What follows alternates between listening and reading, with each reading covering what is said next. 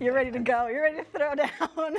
Oh, what you just heard. Civic Music Association is partnering with the Latino Heritage Festival, bringing in Cuban pianist Alfredo Rodríguez and his trio. Brian Cole, Executive Director of the Civic Music Association. Welcome to you both. What a way to light up our Friday. Thank you. That is incredible. I've been listening to your music all morning. I told you this.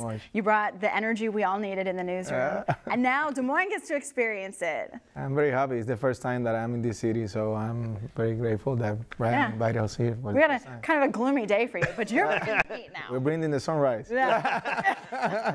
Exactly. At least to the theater, to the show. Yeah. So the partnership. How did the partnership come about? Oh, you know, all about partnerships with Civic Music, and as we talked last year on a number of occasions, that Joe and I got together with Latino Heritage Festival, and we said, how can we work together and do some things? And I said, man, there's this cat I'd love to bring in, and I played some music. He said, let's do this. Oh, so yeah, so we're partnering, and the Latino Heritage Festival is this weekend. I can't wait for that. They're bringing incredible music and dancers and all kinds of amazing things, and I'm just so grateful to be partnering with Joe and the festival, and to bring Alfredo and his group in. It's just a really exciting time. So to have you in Des Moines, tell us what Cuban music is all about. You have very specific technique on the piano.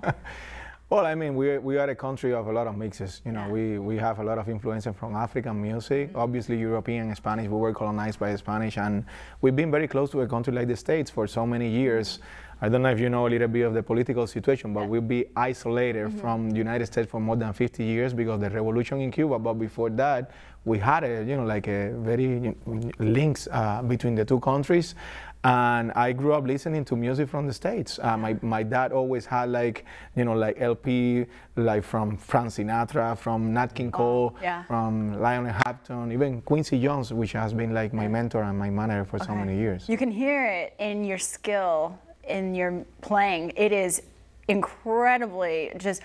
You move from beat to beat. You are one of those musicians that is so passionate, it's contagious. We feel it, and we can't help but move and just feel the love that you put into it. And this is a lifestyle for you. I mean, as I always, well, that is good that you said that, because as I always say, I play what I live. And basically, since a long time, I haven't been thinking about notes or anything like that. I just really think about my life. What I am living at the moment is going to be translated into the music, into the stage. So, you know, I'm just very happy to be a human being, having the opportunity to travel the whole world and playing my music and meeting many new people and culture, and try to, you know, unify with the power of music. Absolutely. So tonight, where can people go? Where is it? What time is it? Tonight, 7:30, Temple Theater.